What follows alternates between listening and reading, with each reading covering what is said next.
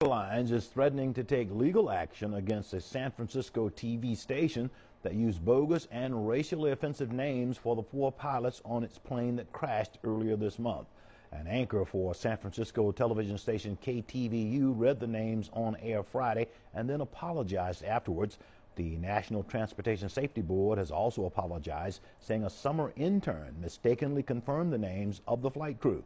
The South Korean airline says it's mulling legal measures against both KTVU Television and the National Transportation Safety Board for damaging its reputation and that of its pilots.